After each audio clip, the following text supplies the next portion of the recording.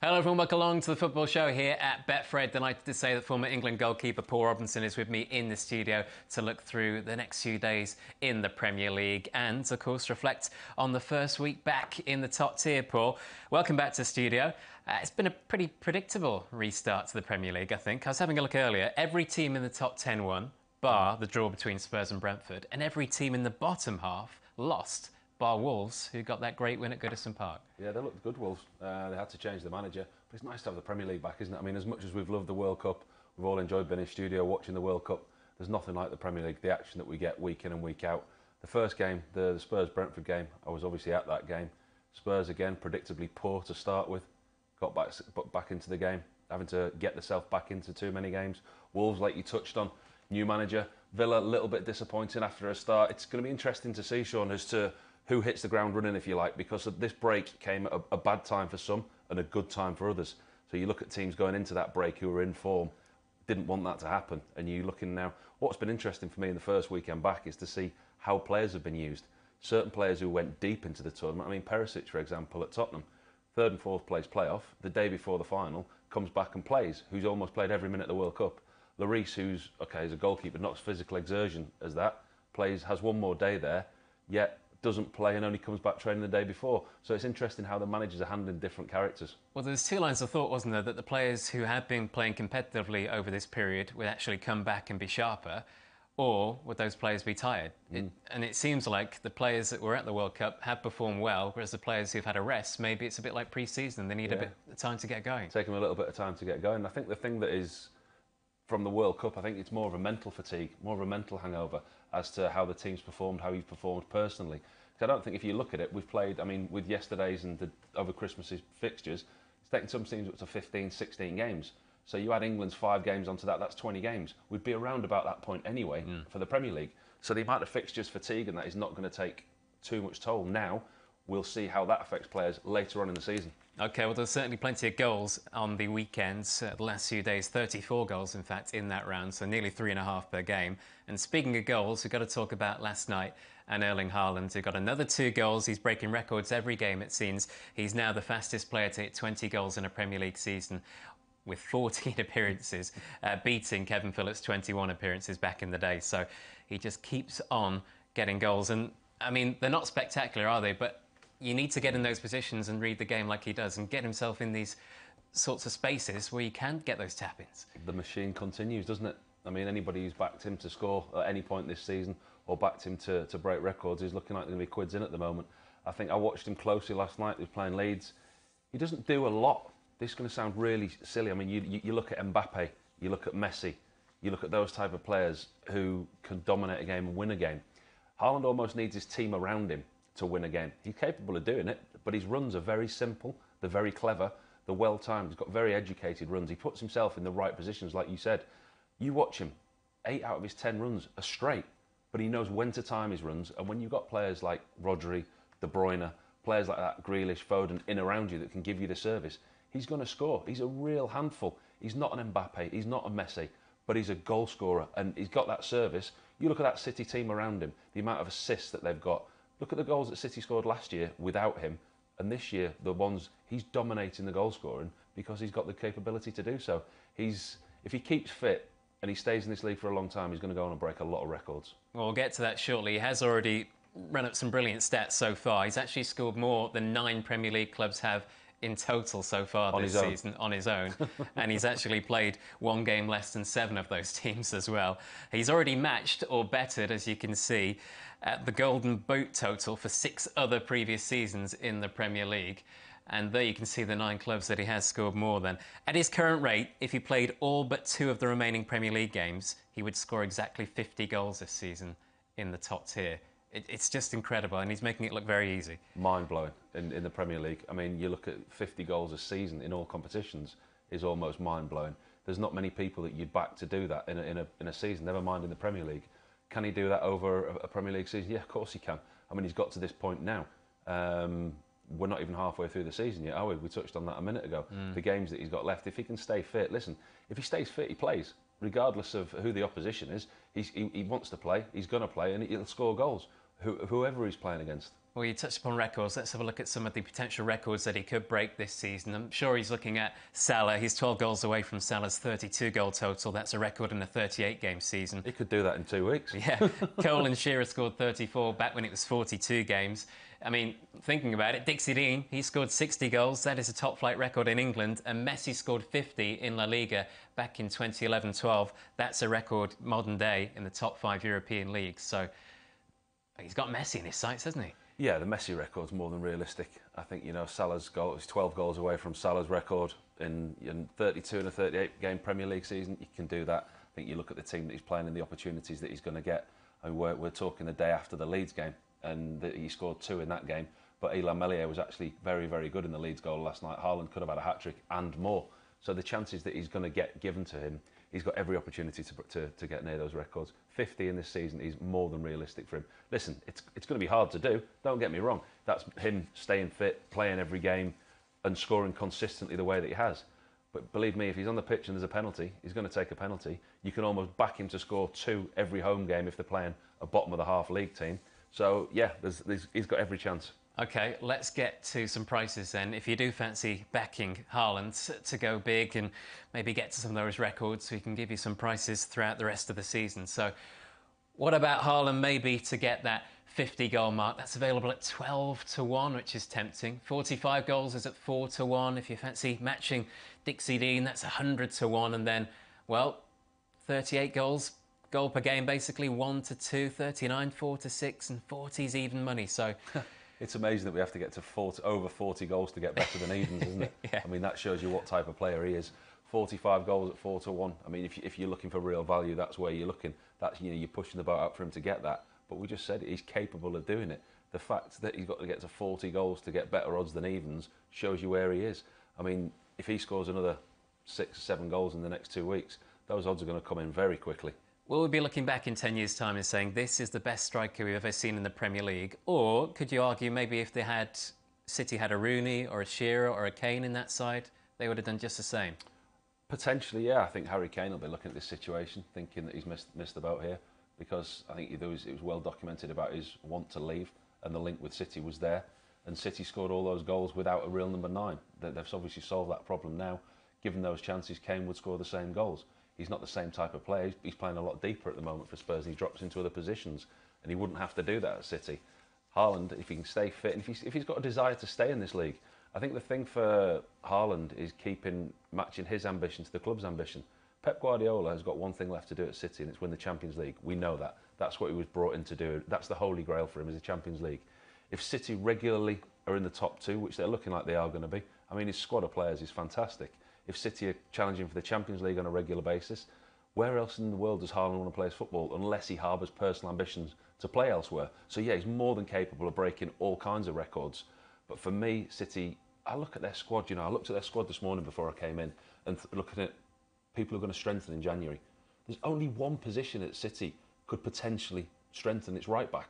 They haven't got, if Cancelo plays left back or right back, it's the full back area. If you're really, really looking at their squad thinking, where can they strengthen it? That's the only place, is full back areas. I can see them going on. I can see them passing Arsenal this season. OK, we'll get to City and to Haaland very shortly. They play on Saturday against Everton. But let's have a look at the live games over the weekend in the Premier League. And we'll start off with Liverpool taking on Leicester Friday night, 8 o'clock at Anfield. Liverpool, the big favourites, Paul, as you'd expect. 3 Premier League wins in a row for the first time this season.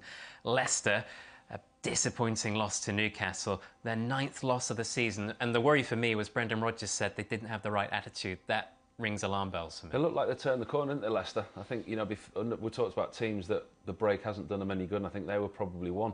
And I think it was the way that they lost at home to Newcastle at the weekend was the more worrying thing. I think if I'm looking at the form guard now, they've only lost 2 of their last 6, 4 wins and 2 losses. But then the unpredictability of them and the way that they kind of fell over against Newcastle and were blown away, they didn't offer much. I think goal scoring for them has been an issue. The thing that they had at the start of the season was conceding goals. And Brendan Rodgers, and I did a game for a broadcaster there, and we had Brendan Rodgers out, and we asked him, and he said, look, it was just as they'd started to turn the corner. And he said it's an old-fashioned thing, but they want to build a comeback, if you like, on defensive stability, and they started to do that. But the ease that they conceded goals against Newcastle would be worrying.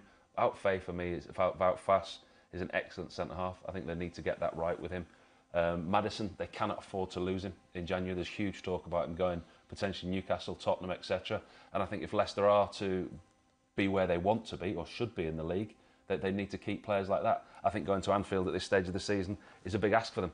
I think Liverpool had a great win at Villa. They've obviously, we know the injury problems they've got, and with Cody Gakpo coming into that team now, it could be a real boost for Liverpool just at the right time. Okay, yeah, they may have turned a corner. They're as short as 4 to 7 to get in the top 4, Liverpool, this season.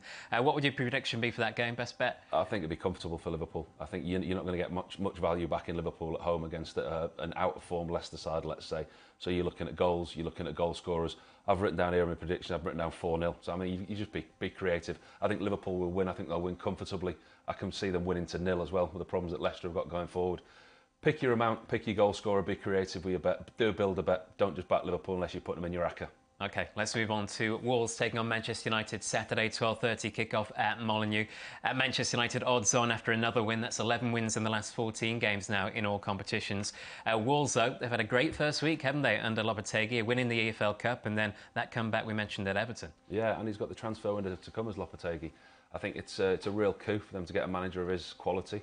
I think you look at that, they went for him first time round, it didn't work. They held out for the man and they've got him. I think the way that they played against Everton at the weekend, at times Everton were the better team, but they got the result, which is what you have to do when you're down there. I mean, they're still in the bottom 3, looking at where they are. That's their first win in 6, and it's going to be a big ask for them against United. But the old cliche is, you've got to turn your home into a fortress, got to make it difficult. I mean, when we always used to play at Molineux and they were in the Premier League, it was always a very difficult place to go. Fans were always noisy, they were passionate, the team worked very hard at home. And I think under Lopetegui, they'll get back to that work ethic. I think at times they've missed that this year of Wolves. But I think what the first thing he'll do is he'll make them hard to beat and he'll make them resilient. OK, we pushed out Wolves to 13-8 to be relegated, and United are now into 11-10 for the top 4, by the way. But as far as this game is concerned, what do you think? They've got a chance of top 4 United as well, haven't they? I mean, you look at the table now and you look how congested it is. Arsenal, City are looking like it's going to be between them. Newcastle third, who a lot of people didn't think were going to be there. Spurs, United, Liverpool. You look at the top 4 and there's no United, no Liverpool, no Chelsea. Chelsea is sitting down in 8th. So United have got a real opportunity, especially the way that they played. I think Ten Hag's doing it his way. And I think he's got to have a lot of credit for what he's done. Rashford in form. I looked at their team. Ones that played in the World Cup that have come out: Varane, Shaw, Casemiro, Eriksen, Fernandes, Anthony, Rashford, all came into the team, all started and all looked good. I think for me, they're a completely different outfit as to what they were 6 to 8 months ago. It'll be difficult for them at Wolves, but back to your original question, I think they've got too much for Wolves. I think Wolves will score, but I've gone for a United 2-1 win. OK, United on the goal scorer extra might be the way to go. Just a quick one before we move on as well. The last time that United lost on New Year's Eve was against your Blackburn Rovers side back in 2011. 3-2. Yeah, and I'm led to believe I didn't play. You didn't play in the game. That's why we won. I wasn't going to say it myself. Right, let's move on then. Brighton take on Arsenal. 5:30 kick-off on Saturday night at the Amex. Arsenal 5 points clear at the top once again. 13 wins from 15 so far in the Premier League this season. Brighton, though, the last team to beat Arsenal in the League Cup this season. And they actually got 4 points off them last season as well. So they are a bit of a bogey side for the Gunners. I like Brighton this year. I really like Brighton. I was concerned when the new manager came in. I actually put a sneaky outside bet on myself for them to go down this year when the new manager came in. We didn't know much about them. Watched them before the break at Manchester City. Covered the game for a broadcaster. And they were excellent. The way that he's got them drilled, the way that he's got them playing, the 2 wing-backs pushing on. Trossard, for me, I think he's probably one of the most underrated players in the Premier League. I believe that he will go on. He'll play Champions League football. But the way that they play under De Zerbi, I think with Solly March, Lallana's in that number 10 role, and I think they can cause Arsenal problems, I really do. Yeah, they look good today against Southampton. They've won 3 of the last 4 now in the Premier League, have Brighton. But it's an important game for Arsenal because you look at the next 2 after this. It's Newcastle, Tottenham and Manchester United all in a row. Yeah. So we keep saying that about Arsenal, don't we? We keep saying, they've got a test to come. But they keep answering all the questions. And that's the big thing you can say about this Arteta's Arsenal. We say, I'm one of them that says, they won't stay there. They won't last the test of time. They've got a huge test now because Jesus, as we know, is out. For me personally, they haven't got enough in the squad. They have to go out in January and get somebody. They're looking at one of the wide players, I think, from Shakhtar Donetsk. I think being outpriced at the moment.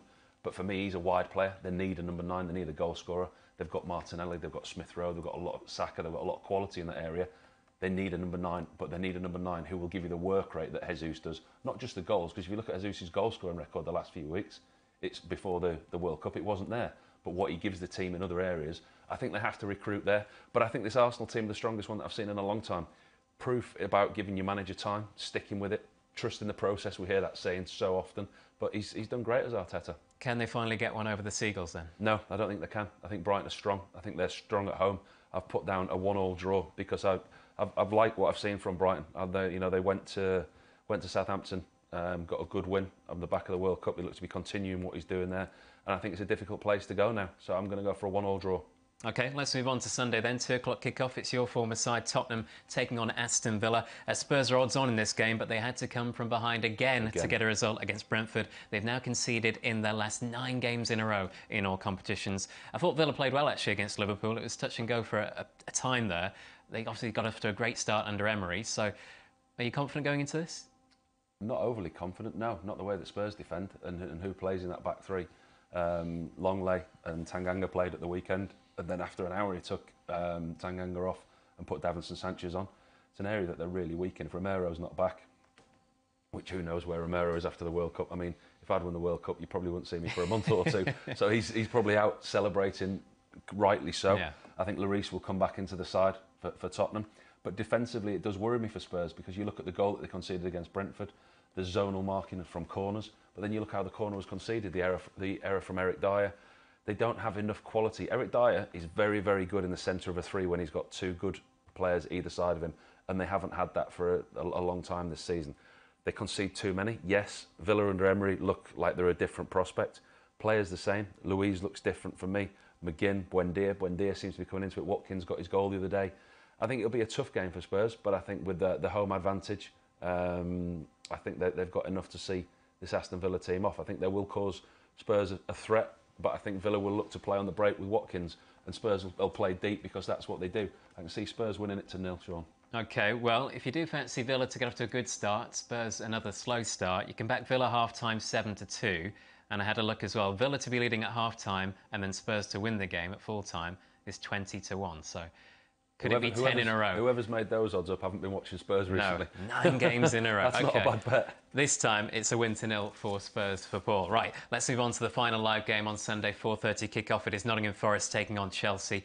Chelsea got their first win in 6 games in the Premier League against Bournemouth. They're still 4-1 though for the top 4. And Forest in the bottom 3 after that defeat to Manchester United, 4-7 to be relegated.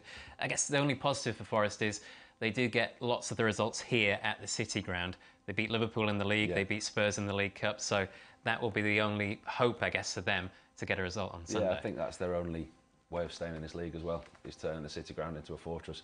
But who knows? January's only around the corner, transfer window's open. They might get another 30 players, you never know. You know what Forest do in the transfer window. I can't see wanting to change it that much. I think they will have some potential activity, but I think this is a tough game for them. I think they've gone to Old Trafford, they've lost 3-0. Okay, fair enough. That's not a season-defining game for them. These are the games where they are going to be the underdog going into the game. And if you're an underdog backer, there's going to be a little bit of value. And Forest are capable. You know, if you look at the statistics, you look at everything logistically, you think, no, they're not going to beat this Chelsea side. But if Chelsea don't turn up, we know that they're still a team in transition. Graham Potter's looking forward to the transfer window because he wants to bring in reinforcements and mould the side into what it is. So, I mean, Chelsea at home to Bournemouth the other day, they looked comfortable. They played particularly well. One of the best performances, I think, under Potter. Going to Forest is never going to be easy for them, but I can't see this Forest team causing them a problem. I'm looking at what I've got here, and Forest sat second to bottom, 2 wins in the last 6. It's going to be difficult for them to get out the bottom 3 all season. For me, Forest are going to be one of those teams that are in the bottom 3 battling to get out of it all season. OK, so best bet for you in the game? 2-0. I think going forward, I think we saw Lingard play as a 9, which shows me that Steve Cooper's not quite happy the way the forward line's going. I think it'd be difficult to break this Chelsea defence down, even though Koulibaly hasn't been all that this year with Thiago Silva next to him. And I think Chelsea will be strong enough. They'll have enough firepower to get the goals, and I just don't think Forest have got enough to break them down. So 2-0 away win. OK, let's go back to Friday night and have a look at the non-televised games now. It's West Ham taking on Brentford at the London Stadium, 7:45 kick-off. The Hammers are favourites, but just 1 point above the bottom 3. 4 defeats in a row now for David Moyes' side. They were 4th at this stage of the season last season. And, of course, they reached the semi-finals of the Europa League as well. So it's been some turnaround, hasn't it? Struggling, aren't they, West Ham? They're really struggling. Surprisingly so when you look at what they've got on paper. You look at their starting 11, you look at their squad this season. I look at the squad this season compared to last season. Well, they spent money, didn't they? Say it's stronger, you know, but they've lost Skamaka now. Soucek doesn't look the same player as he was last year for me. It's not a good combination. They've conceded too many goals. But then you look at their form away from home in the Europa Conference League, and I think they're unbeaten. I think they've won every game. They're exceptional on the road. On the road in the Premier League, they're a different outfit. There's something that's just not quite clicking for David Moyes. I think the injury to Skamaka, in a way, allows Antonio a run of games. So it allows him a clear head, knowing that he's going to get an opportunity, rather than if he doesn't score after 60 minutes, he's coming off in an hour. But they're playing a Brentford side who, under Thomas Frank, what a nice guy he is, by the way. I interviewed him the other day on Boxing Day. He's genuinely a really good guy. And he comes across, he's very open in what he talks about his budget, about his players. You can see the way that the players respect him. His man management skills are excellent. And he's got a Brentford team there on the second lowest budget in the Premier League, punching well above their weight. Arsenal, the only team to win at the Brentford Stadium this season. They've taken some big scalps. Tottenham couldn't do it the other day. And since meeting him, my respect for him has gone up. And I think the team that he's got now, we all know there's an issue around Ivan Toney, which I think is coming up. That's to be decided. If they miss him, that could be season defining for them, because he's so big for them. Him and Mbeumo together at the front two have got a great understanding. But it's going to be a tough one for West Ham. I can see Brentford going there and get a result, although I've written down in my predictions, I've written down a 1-1 draw, because I think West Ham, I still think there's more to come from them. I don't think the way that they played against Arsenal the other night was a true reflection. I've gone for a 1-1 draw, but don't be surprised if Brentford nick this one. Yeah, they're a big price, 11-4, the Bees, to win the game. It wasn't long ago that they beat City, of course, unbeaten in 4 now, and they actually won home and away against the Hammers last season as well, so you never know. Right, let's move on. Saturday, 3 o'clock, Bournemouth taking on Crystal Palace. Very tight one to call in the betting, this one. The Cherries have now lost 5 of the last 6, only 3 points clear of the bottom 3. They're also a short price, 4-7 to be relegated. Palace, they had an absolute shocker, though, didn't they, against Fulham, down to 9 men, a capitulation. They need to show some fight in this game. Well, they've got 2 players missing through suspension. And like you say, the form teams in the Premier League, they're not Bournemouth, West Ham and Palace are slipping that way as well. Palace they're doing okay, sitting in 11th. I think the thing with Palace, Vieira's got a plethora of attacking players, quality players, and he's trying to get them all on the pitch, and at times defending is not their priority. I think Bournemouth, they've obviously given Gary O'Neill the job. I think they've got a real tough job to stay in the league this year. I'm looking at the bottom 3, and I'm looking all the way up to Leicester, Villa. It's so close there that, you know, Bournemouth for me could get sucked into this. I think Southampton and Forest will struggle, but I think Bournemouth could get sucked into this. Again, home form is going to be vitally important to them. They only lost at Chelsea 2-0. They put on a decent show for themselves. But Palace, it's worrying times with Tompkins and Mitchell getting sent off. 2 key players for them, by the way. So they'll be missing against Bournemouth. And it's a really, really difficult one to call. So I've written on my sheet, Sean, I've written Bournemouth have won 1 in 6. Palace have lost the last 2. So I've actually sat on the fence and have to pull splinters out again. I've gone 1-1. I don't blame you. That's around a 2-1 shot. I think that'll be very popular. Bournemouth, though, by the way, they have conceded the most goals in the Premier League this season, so it might be a school draw. We shall see. Fulham take on Southampton, 3 o'clock at Craven Cottage on Saturday. Fulham in 9th now after that win against Palace. A great start for them after promotion. Southampton, in contrast, booed off at the weekend after that loss against Brighton. Now, going back to last season, if you count the final few games of last season, I had a look. 3 wins in the last 21 league games. That's Southampton. I think they're in trouble. I mean, I sat in the studio at the beginning of the season. I can't remember whether it was Mark or Matt or whoever was presenting, or whether it was you, Sean, and they were my tip to go down. I think they've rode their luck so often. Under Ralph Hasenhüttl, they've managed to get results. They've gone on runs in the last 2 seasons where they've been in the top 3, the bottom 3, and then they've got beaten 9 twice. They've shipped goals. They haven't won games you'd expect them to win. And I just think their run of luck's come to an end in the Premier League. I think Nathan Jones, yes, he's a good, upcoming, promising manager. I don't think he was the right appointment for them. I think maybe long-term he'll develop into a top manager. But at the moment, I don't think he's what was needed. I don't think he'll be the manager that keeps them in this league. It doesn't like he's going to be pragmatic, does he? It looks like he's going to play his way, and that might not be the way to get out of it. Not with this group of players, because that's proven that it's not worked in the past. I think Ward-Prowse got his goal at the weekend. Shea Adams back in the team playing again. I just look at this team and I can't see a way out for Southampton. I really can't. Fulham, on the flip side of that, they've been brilliant this year. And with Mitrovic in form, scoring goals, he's got a real set way of playing. Robinson, the left-back, how good was he in the World Cup as well? He was fantastic. The problem that the manager's going to have is keeping this group of players together, because already with Fulham sitting 9th this season on 22 points, you'd think almost another 10, 12 points, they're safe again for this season. Best bet for you, Fulham are the even money favourites. Yeah, Fulham. I mean, what have I gone for here? Let me have a look. I've got Fulham 3-0. So I think they've been very good at home at the Cottage. And I think Southampton's woes will continue on the road. 3-0 Fulham. The only saving grace perhaps for Southampton is the run of fixtures. I had a look earlier. So the next 6 games for the Saints: Fulham, Forest, Everton, Villa, Brentford, Wolves. There is a double-edged sword to that, though. Yes. If they don't pick up the points, then they are in trouble. Yes, but at least an opportunity for them, isn't it? An opportunity, going forward. Right, let's go back to Manchester City then and Erling Haaland. Saturday, 3 o'clock, they host Everton at the Etihad. They're incredibly short to win this game. Now 5 points behind Arsenal once again. They're 2-5 favourites to win the title. Everton, 3 defeats in a row. They've lost 7 of the last 9. They're 6-4 for relegation. I mean, Frank Lampard must be getting worried, mustn't he? Definitely, and the fact he hasn't got a striker or can't score goals is another worrying factor for him. Mopé's done well, but he's not an out-and-out number 9. He's not a striker. The goals are not going to come from McNeil, Gordon, and I think we looked at it a few weeks ago. And I think Jordan Pickford had more assists at the time, not now, than Anthony Gordon and McNeil.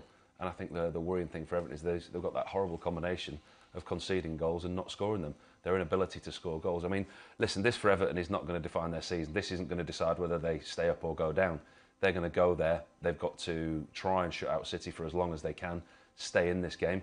But I mean, I saw Brentford at the Etihad before the World Cup break. They went there and they did a real job on them. They played the long ball. City didn't like it. They worked on set pieces and they worked on areas and how to disrupt City. So it's not an unassailable task to say that Everton could go and get something. Realistically, can they? Do I think they can? No, I don't. I think you've got to be creative with this. Put City in your ACCA. That'll give you another 0.0% or whatever you're going to get for them yeah. at home against the poor Everton team. I think you've got to back your goal scorers, your goals, how many, what time, corners, bookings, bet builder, be creative. Yeah, don't lose this. You've got to put Haaland in there, haven't you? Now, he's only 4-11 to score at any point in the game. What about a hat-trick? You got a hat-trick for me? He's 11-2 to get a hat-trick. That's not a bad shout. He could get a penalty and he's more than capable of doing that. He's 13-8 to get 2 or more. He's also 13-8 to score the first goal, and we are delight hat-trick heaven on the game as well. So include him, and like you say... 13-8, 2 or more for Haaland. City win. Put in some corners, put in some bookings. You're going to have to be creative to get your money's worth out of City this season, especially at home. OK, let's move on to Newcastle against Leeds, one of your former sides once again. St James's Park, Saturday, 3 o'clock kickoff. The Magpies entering the weekend in 3rd. 6th Premier League win in a row the other day against Leicester. They've only lost once. Remember, that was in the 98th minute at Anfield. And they've still got the best defence in the Premier League. I mean, how high can they go for? They've been great, haven't they? Listen, I think they've reached the ceiling, 3rd. That's where they realistically can go. You know, Champions League spot is what Eddie Howe won't be saying openly, but what they'll be looking at in-house, thinking, right, well, we're 3rd now, we've got 33 points, we've got a real platform to build from, we've got a real opportunity to do this. The Leeds team that I saw against Manchester City, I was worried. I'm worried for Leeds this season, in all honesty. I'm looking at the bottom of the table. Southampton, Forest, for me, possibly gone. Lopetegui coming in at Wolves, I think they could turn around, so they've got the quality too. Everton, I don't think will stay down there. West Ham will pull away. Leeds, Bournemouth could well get pulled in. I think from a Leeds point of view, I'm still not convinced by the manager, still not taken by the manager. The worst 2 results that Leeds could have possibly got this season for me was Liverpool away when they won and Bournemouth when they won at home that week, because that kept him his job. That in the long term could prove to be the relegation for Leeds. It might not be. I may be wrong. I hope I am. They play too narrow. They play very narrow in that. They have a narrow platform. And the way Aston to press from that base leaves them wide open. A couple of team selection issues. I'd like to see Luke Ayling back in the side, Cooper on a more regular basis. And I think Leeds are going to Newcastle at a very, very difficult time for them. I think Newcastle are on the up. As you say, what's the ceiling? Champions League plays realistically for them. Almiron has been a different player this season. Listening to TalkSport on the way in, they're talking about players of the season and outside players of the season. And he's won because of where he's been and where he's put himself. Well, on that point, because I had a look at his goal record earlier, he scored 9 goals in the Premier League this season. That matches the previous 3 seasons for him combined. Yeah. So that just shows, doesn't it? Different player, playing with a lot of confidence. I think the thing for Newcastle is the fitness of Callum Wilson. It's often discussed. But Chris Wood did a great job the other day. Led the line, allowed the others in behind him to do the damage. What Eddie's done is he's give them an identity. They play a 4-3-3 when they're in possession, but kind of out of possession, the 2 wing-back, the 2 forward wingers out the 3, drop in and make a solid 5 in midfield. So they almost play with a 4-5-1 out of possession, and they're very hard to break down. They boss the midfield, they win the midfield, and it's going to be a very, very big ask for Leeds to go up there at the weekend. Best bet for you in the game then? I've written down a score of both teams to score, but Newcastle to win. OK, they are only 2-5 to win the game, so maybe be creative, get the goal scorer extra in there. By the way, they're as short as 11-10 now for the top 4, Newcastle, and 7-2 for Leeds to be relegated. Might tempt you. It wouldn't tempt me, no, because I would never back against them. But it might be one that, you know, if they do go down, it might soften the blow if you have a couple of quid on your own team to go down. But it does worry me. I think those odds are a bit generous. The only thing, like I said with Southampton, is 6 of the next 7 games after this are West Ham, Villa, Brentford, Forest, Everton, Southampton. So again, winnable games on paper, but it could go the other way. That's what could save Leeds, that there's 3 worse than them. Okay. But when you're looking for 3 worse than them, Southampton and Forest, yes, I agree. Wolves could well pull themselves away. Everton, Bournemouth, West Ham, Leeds. It's going to be tight. Yeah, we're not even halfway through the season. It feels like we've been months and months and months, but no, we're back and we're delighted to be so in the Premier League. So, we've been through all the games, Paul. Have you got something in your head, maybe a best bet or a few that you fancy? I think you look at the odds. I mean, the obvious ones. You've got Liverpool at home, City at home, Newcastle at home, Tottenham at home. All them. Bankers for you? Potential bankers, yeah. But what you could do is, you know, you're not going to get great odds, but you could get them all to win to 0. I mean, you're backing Spurs not to concede a goal, which is potentially unlikely. But if you go Liverpool, City, Newcastle and Spurs, all at home to win to 0, you're going to get some decent odds. And we started the show talking about City and Haaland, so City for the title for you and Haaland maybe for 45 goals. Haaland will definitely win the Golden Boot, put it that way. We're not even betting on that anymore. No, has it spread paid out again? Yeah. Well, not yet, almost. But pretty much. I think City have got the quality, and I think it depends on with the Champions League, how far they go in the Champions League and, you know, what effect that has on their team. But anybody who finishes above City will win the league this year. I don't think anybody will. OK, brilliant to have you in once again. Pleasure for your company. Thank you for watching. It is City for the title, City for a big win against Everton at the weekend, and that man Erling Haaland to score a few more. We'll see you soon.